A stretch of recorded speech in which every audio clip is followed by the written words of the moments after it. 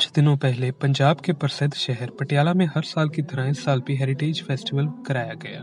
इस फेस्टिवल के एक कार्यक्रम में भारत के ही नहीं बल्कि दुनिया के सबसे प्रसिद्ध तबला वादक जाकिर हुसैन को भी बुलाया गया। तबले पर अपनी उंगलियों और हाथ के थाप से जादू पैदा करने वाले जाकिर हुसैन का जन्म 1951 में हुआ। महज 12 साल की उम्र से ही उन्होंने संगीत की दुनिया में अपने तबले की आवाज को बिखेरना शुरू कर दिया था। 1992 में द प्लैनेट ड्रम और 2009 में ग्लोबल ड्रम प्रोजेक्ट के लिए उन्हें 2 ग्रैमी अवार्ड्स मिले। साथ ही पद्मश्री, पद्म भूषण और संगीत नाटक अकेडमी की ओर से उन्हें नवाजा भी गया। इस कार्यक्रम में पहले तो उन्होंने दर्शकों को अलग अलग तरीके की आवाजें तबले पर सुनाई।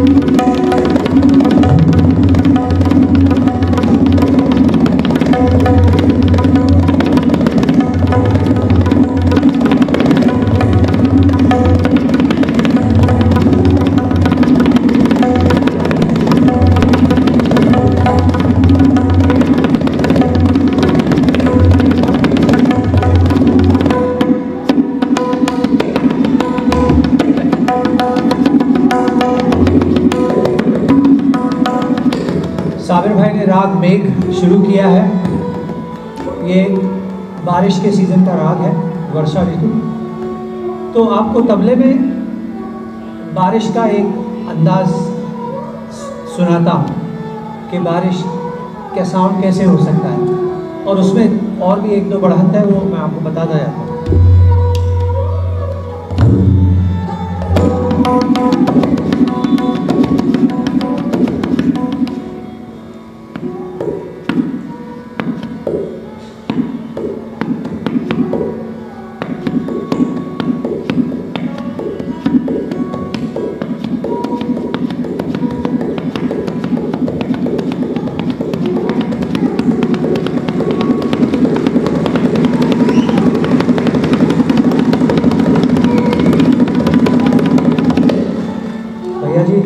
तारीफ करिए, वाह वाह बोलिए, तालियां बजाइए, लेकिन जब भांगड़ा होगा तब सीटी बजाइए।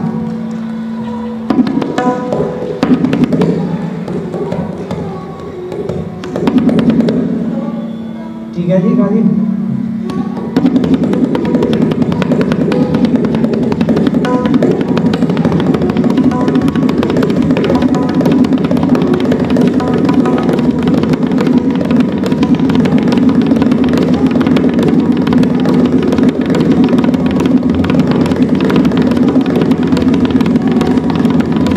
जब बारिश होती है तो घने बादल, काले बादल, मैं तो आपको पेंट करके दिखा नहीं सकता, लेकिन उसका एक मूड वो आपको पेश करता है।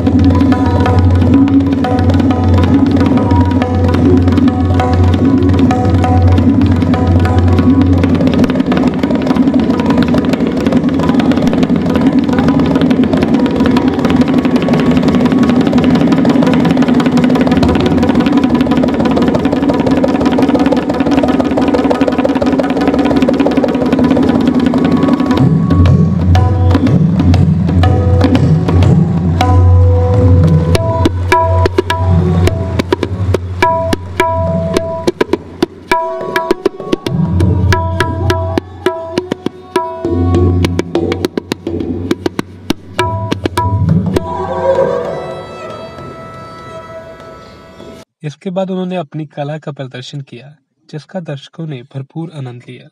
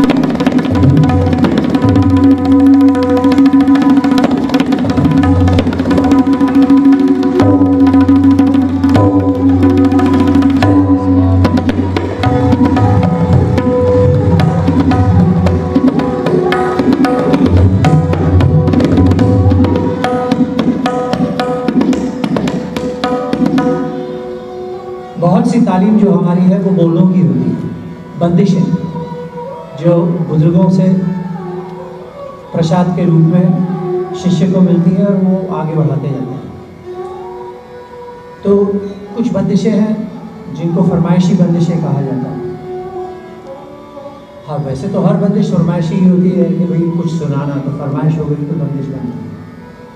तो इन बंदिशों में कुछ खास शब्द हैं। तो ये पखावज पर आधारित बंदिश मैं आपको सुनाता हूँ, क्योंकि पखावज के खुले बोल होते हैं।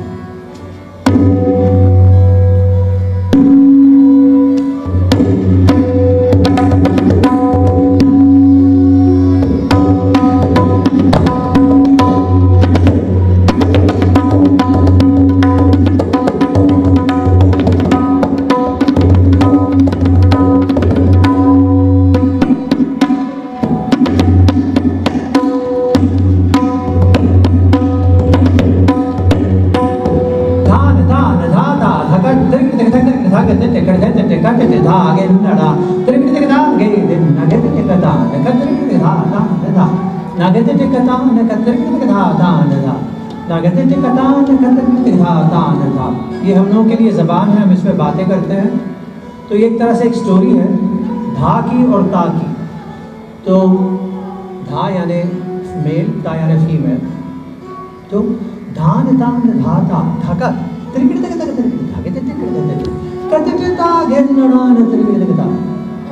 सो इस एक्सप्रेशन से अगर आप पढ़ेंगे तो ऐसा लगेगा कि जैसे कोई स्टोरी सुना रहा है।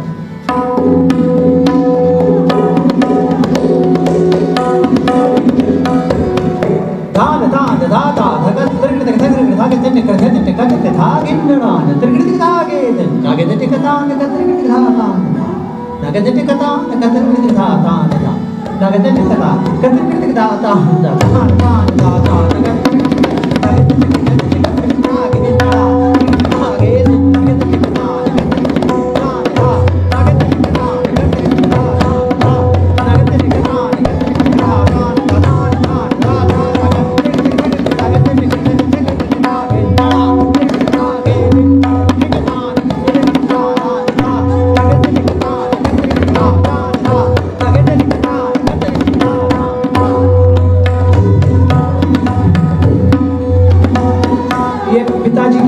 बंदिश है। इसको ब्रह्मांड की बंदिश उन्होंने कहा, मतलब सोलर सिस्टम, यूनिवर्स। तो जैसे जैसे सूर्य के नज़दीक आप जाते हैं तो जो प्लैनेट हैं जो सूर्य के नज़दीक हैं वो तेज़ चलते हैं, तेज़ उनका रोटेशन होता है। जो पीछे है उनका स्लो होता है। तो ये तिहाई उसका एक चित्र खींचती है।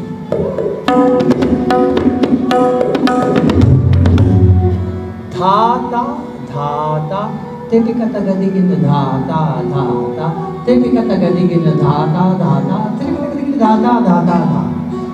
जैसे जैसे बढ़ता जाता है रोटेशन बढ़ता है।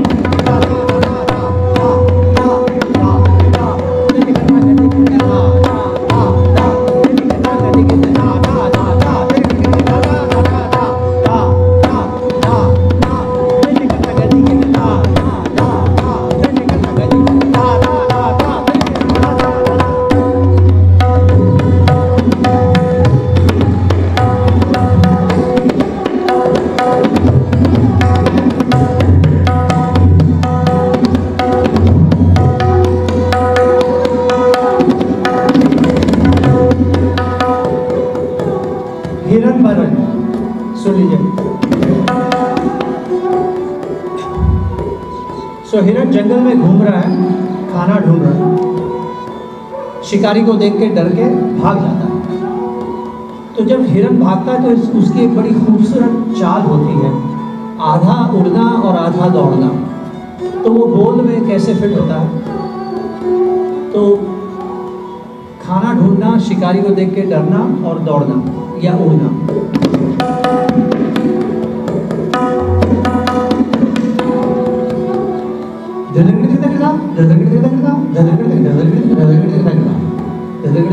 बर्गर किंग तगड़ा पिज्जा हट कुछ नहीं मिला, सब बंद है। तो इसी तरह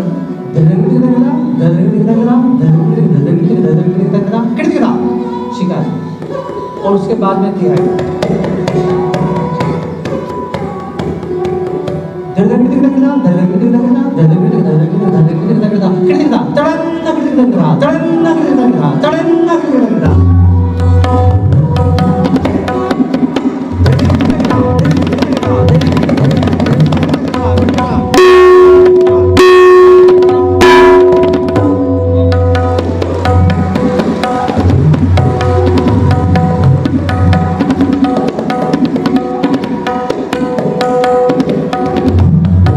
आपको एक रेला सुनाते हैं।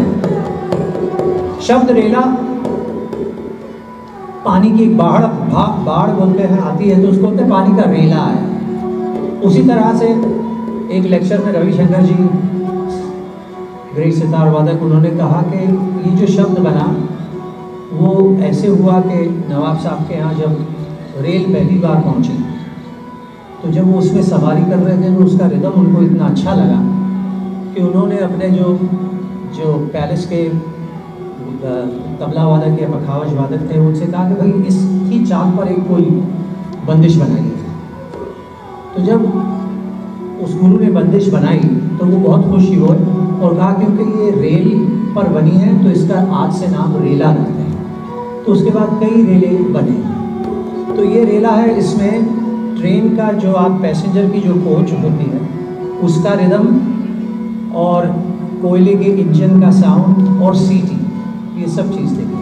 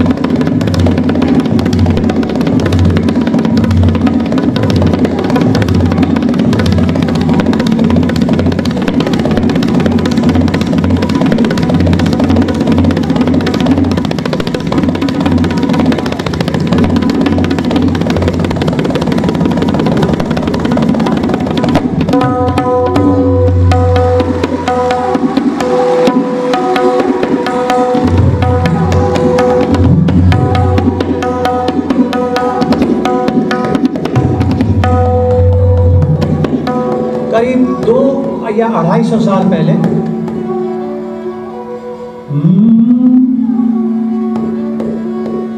अगर आपके पास इक्वलाइजर है तो 500 हर्ट्ज 600 हर्ट्ज वो काट दीजिए।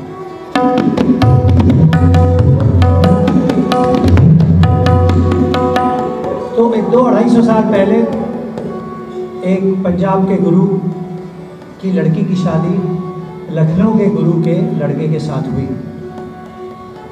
तो उस ज़माने में गुरुओं के पास पैसा तो होता नहीं था और शादी भी बरादरी में मतलब म्यूजिशियन फैमिली में होती थी। तो गुरु ने अपने सन इन लॉ को, दामाद को 500 गतें 500 कॉम्पोजिशंस एज डाउरी या दहेज दिया। कहा कि मेरे पास यही दौलत है, इसको ले जाओ। और ये भी कहा कि अब जब तुम्हारे पास आ गई तो अब मैं इसे कभी नहीं बजाऊंगा, ये तुम्हारी है। तो ये 500 गतें लाहौर से, पंजाब से लखनऊ गई और फिर लखनऊ से बनारस पहुंची और हर जगह हिंदुस्तान में बची। तो इनको बजाया जाता है लाहौरी गत के नाम से। तो पंजाब की लाहौरी गतें 1-2-3 सुनाऊंगा। और उसमें एक और चीज़ है, लखनऊ में बनारस के बड़े राम सहाय जी सीखने आए तबला उस्ताद के पास। तो उस्ताद के पास सीखने लगे, लेकिन कुछ दिनों के बाद उस्ताद दिल्ली चले गए किसी काम से। तो वो उनके इंतज़ार में रियाज़ करते रहे, लेकिन काफ़ी उदास थे। तो उस्ताद की जो बीवी हैं उनको सब बीवी जी कहते थे। तो उन्होंने बीवी जी ने उनसे पूछा कि अरे राम, तुम इतने दुखी क्यों हो, क्या हुआ? तो बोले उस्ताद नहीं है, दिल नहीं लग रहा है और कुछ सीख नहीं हो रही है, मैं क्या करूं? तो उस वक्त बीवी जी ने कहा अच्छा बैठ। और फिर बीवी जी ने उन 400 गतों की जो बची हुई 150 गतें थी वो खुद राम साहब जी को सिखाई और वो उसको लेके बनारस गए। तो 3-4 मैं आपको सुनाता हूँ, उसमें से एक तो ये हो।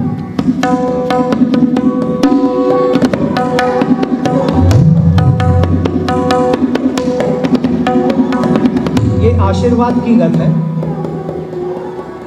शादी में बहुत से लोग आते हैं तो आशीर्वाद दिया जाता है। तो वो लफ्ज़ तबले के शब्दों में कैसे होगा?